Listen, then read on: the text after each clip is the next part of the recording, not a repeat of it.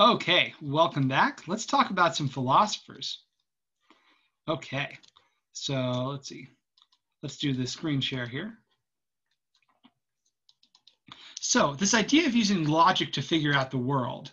On the one hand, we have, some developments in art. On the other hand, what about just, trying to figure out the world in general? And that's kind of the role of philosophers. Like I said, a philosopher means someone who is a lover of wisdom. So philosophers were, wise people or people who were trying to be wise, people who are trying to have more knowledge about the world.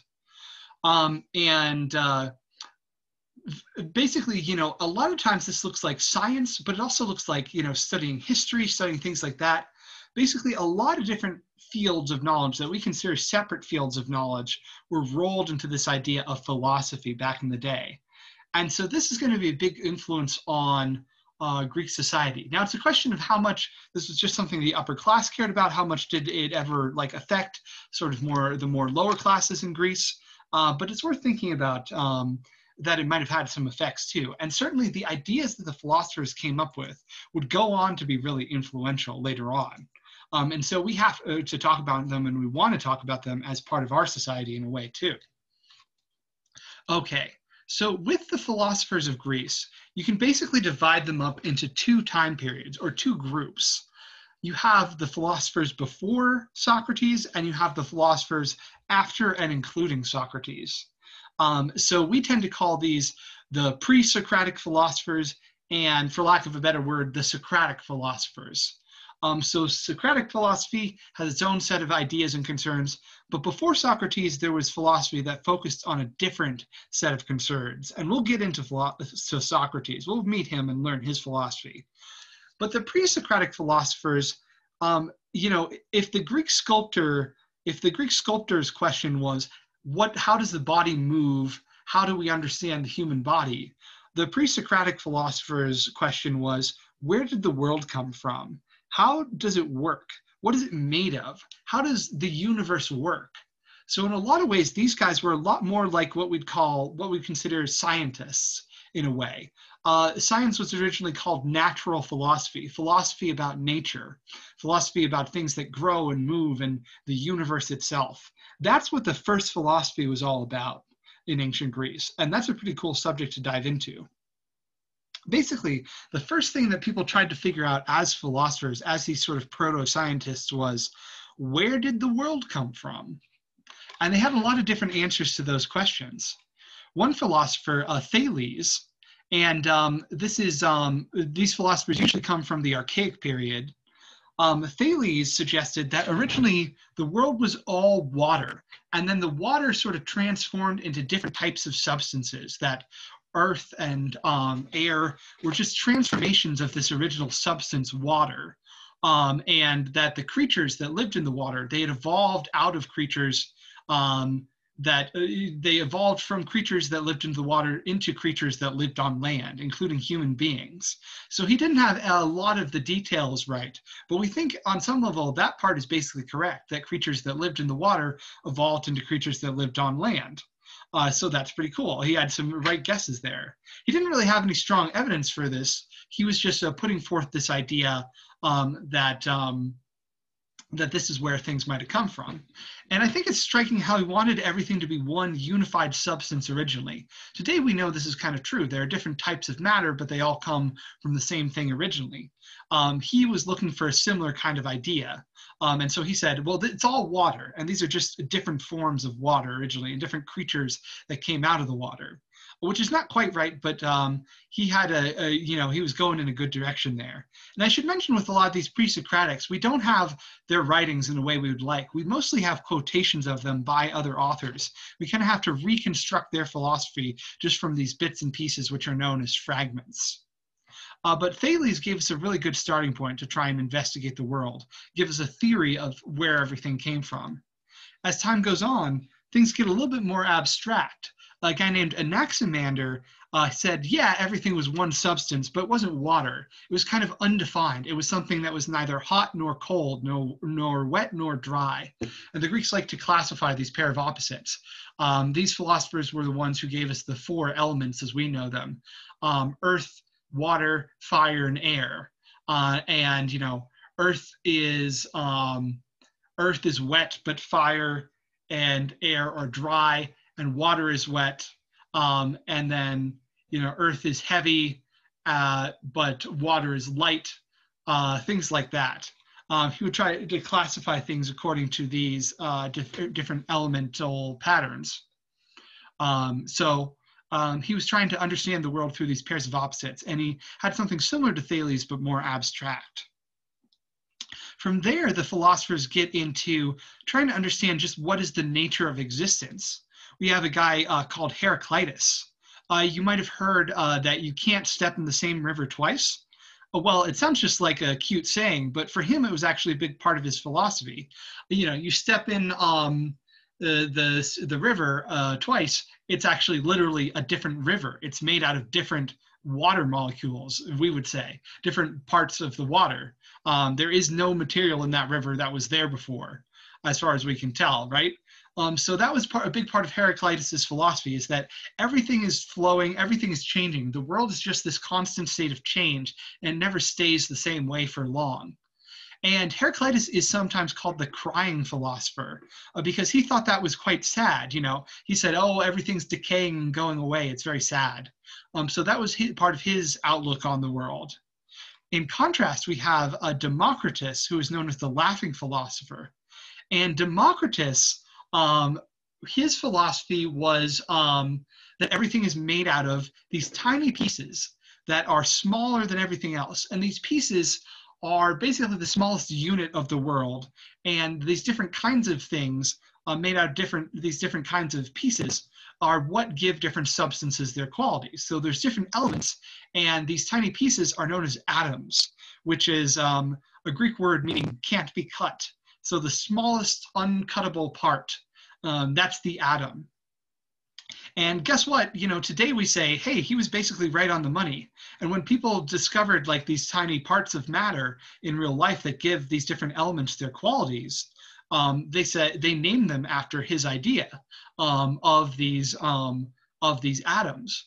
Even though it's not quite right, you can still find smaller parts inside atoms, but atoms are basically the smallest part that give things their qualities as we understand them, their characteristics. So he was pretty right there. And why is he the laughing philosopher? Well, because he's what's called a materialist,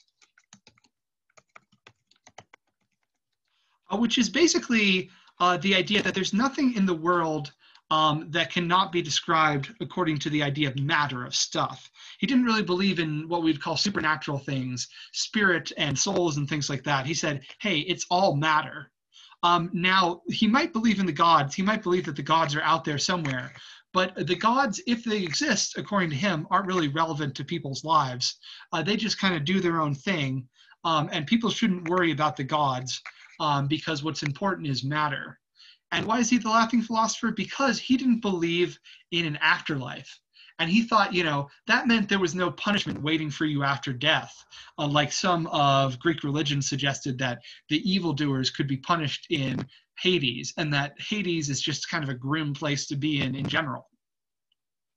And so he was laughing because he said, hey, it's all okay. We don't have to, we can, our existence only lasts as long as we do. So we don't have to worry about anything like that. We don't have to worry about the gods. So that made him very optimistic, which is interesting because you could definitely interpret that negatively too, but he interpreted that very positively. Another really great pre-Socratic philosopher is Pythagoras. And Pythagoras, you've heard of the Pythagorean theorem. Well, this guy was very into mathematics, but he was also into a lot of other stuff. Basically, he was kind of a mystic. He believed that numbers were kind of the underlying foundational principle of the universe. So instead of water, it's all numbers. And because of this, his followers really didn't like irrational numbers very much. They really wanted to believe that numbers that everything in the universe could be expressed as a ratio of two numbers, every measurement you could take. So he wasn't too cool on decimals. He really only liked fractions that could be written as this in ratio to that. And he believed in this kind of mysticism of geometric shapes that governed the universe. It was all made out of these sort of sacred shapes. And he had this whole mystical philosophy. So on one level, he's like a mathematician, right? He gives us, our familiar Pythagorean theorem. But on another level, he was actually kind of more like a mystic or even a cult leader. His followers were considered pretty eccentric and pretty strange. He and his followers believed in a reincarnation principle. So when you die, you're born again as an animal or another human being. And so the Pythagoreans, because of this, they were all vegetarians. They refused to eat animals because they thought, there's a good chance that it might be your loved ones or your cousins reincarnated again. So you don't want to do that to them. So don't eat meat. Now, they also applied this to beans, which was because they thought that beans looked kind of like little fetuses. So they thought, maybe people reincarnate as beans as well. So they did not eat beans and they did not eat meat. So I don't know how they got their protein exactly. But there's a story, which is probably not true, but there's a story that Pythagoras at the end of his life was running from some soldiers. And he was going to run in the direction of a bean patch, but then, he didn't want to crush the poor baby beans. So he was scared. And so he didn't go in the bean patch and he got caught and killed. That's the story anyway. But it kind of shows how people would joke about this. But yeah, they had this whole religion worked out about reincarnation. And like the idea was that people would go to Hades, but they would drink from the water of forgetfulness. And then their souls would go to a new lifetime. So pretty cool and an interesting thing to look into more if you're interested. And then the last of, I guess you could kind of call him a philosopher, but in another way, he's the first doctor. The last of the sort of pre-Socratic thinkers I want to talk about is Hippocrates. And he's a little bit late. He's more contemporary with Socrates, but he was basically the first scholar of medicine. So he tried to understand the workings of the human body and give advice for how to help people take care of themselves. He had a lot of thoughts, like a lot of Greeks did, on the influence of like climate on one's health and the food you ate and your diet. So he's probably the first one to recommend having a specific diet. And of course, he's best known by doctors today for the Hippocratic Oath. So the Hippocratic Oath says, first, do no harm, which is very important, right? You don't want to make the patient worse. So above all, the doctor should swear to not cause the patient any more harm than they're already suffering. And then after that, you can make it better. So he had some ideas like this about how to be a good medic, a good healer, as the Greeks would have put it. And so people still quote his Hippocratic Oath today. And he also did some work on anatomy that helped people figure out how the body worked. Okay, so that's the pre-Socratic philosophers. From this point on, we get into, the pre-Socratic philosophers are all very concerned about what we would call science. But the post-Socratic philosophers are much more concerned about society. They're concerned about human beings in a social sense, not in an anatomy sense. They're concerned with, how do we make society work? Now, the Greeks had done a fair bit of thinking on this already. We had the institution of democracy, which some people liked and some people didn't. And even outside of democracies, we had a lot of law writing and a lot of, trying to figure out how to engineer their oligarchies and aristocracies to have good laws. So it was inevitable that people would really start trying to figure out human society in a more detailed way. And eventually we enter into philosophers who are trying to figure this out in more depth. So we could ask the question then, what are the problems in human life? How do we try and solve those problems? What kind of society would we build in order to solve those problems? And one guy who did an awful lot of thinking about these questions was Socrates. So Socrates, he didn't really care where the world came from, but he cared a lot about humanity. For him, the big topics were goodness and justice. How do people become good? How do people act in a better way towards other human beings? How do you encourage people to have justice? How do you make a society that's going to have justice and goodness in every part? He would ask these questions, and boy, did he love asking questions. So Socrates, he was an Athenian. He didn't leave Athens a whole lot. In fact, some stories say that he never left Athens his whole life. But he was very fond of the city. And originally he was a stonemason. He was working, making statues. But on his with his free time, he would wander around the city and he would go bother people, especially important, influential people, and he would ask them questions. And he would ask them questions about goodness and justice. And pretty soon he built up a following of people who really liked what he had to say. But Socrates always said, I'm not, trying to promote my point of view. I'm just asking you questions. Of course, what this ended up being in practice is that he could, in fact, ask a lot of questions and then be kind of leading questions to lead you towards an answer. So as much as he said he was just trying to figure things out and he didn't have any ideas of his own, he kind of had ideas of his own. So this method of asking questions to lead people to an answer is today known as the Socratic method. And sometimes people use it in very sophisticated settings, but I could also see how back in the time it might have been a little bit annoying.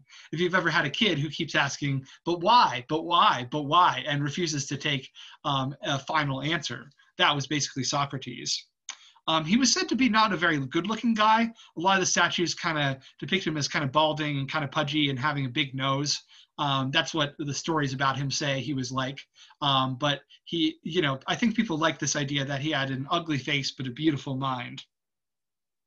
And for Socrates, it was really important that people didn't know the answer, didn't know what they actually believed. He was asking them the questions to get them to think about what they believed.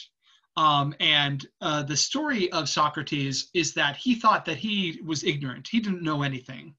And then one day he went to the oracle, and the oracle told him, the wisest person in Athens is you, Socrates. Or possibly someone else, one of his followers, went to the oracle and said, Socrates is the wisest man in Athens.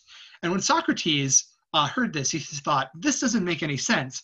I'm an idiot. I'm a dummy. Because I know how much I don't know.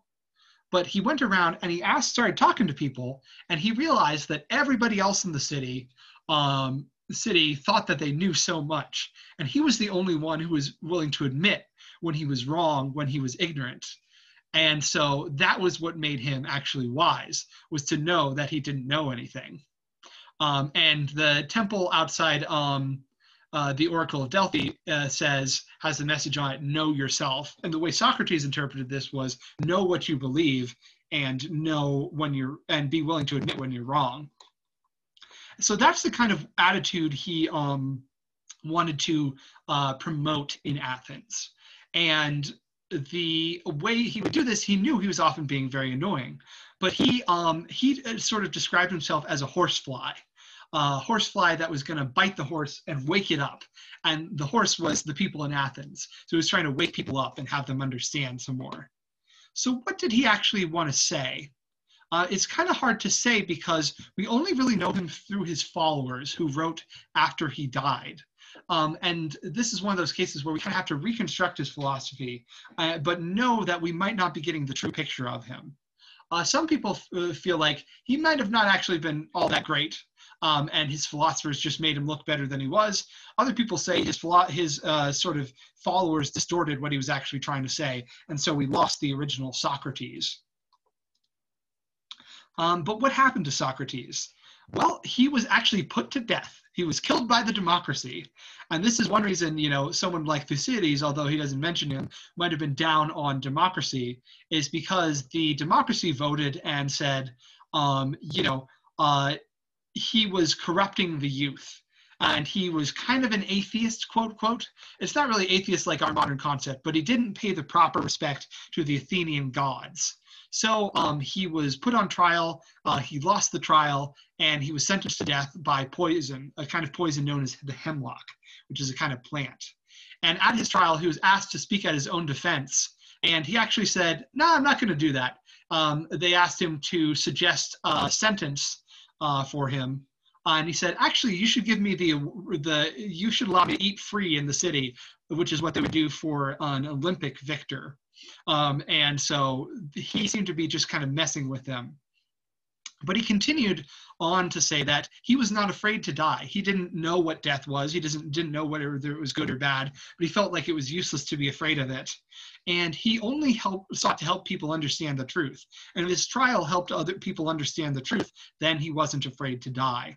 And he wasn't going to leave town and try to escape because he was loyal to the city of Athens. So that's a pretty cool story. And in some ways, Socrates is one of history's first martyrs to the truth.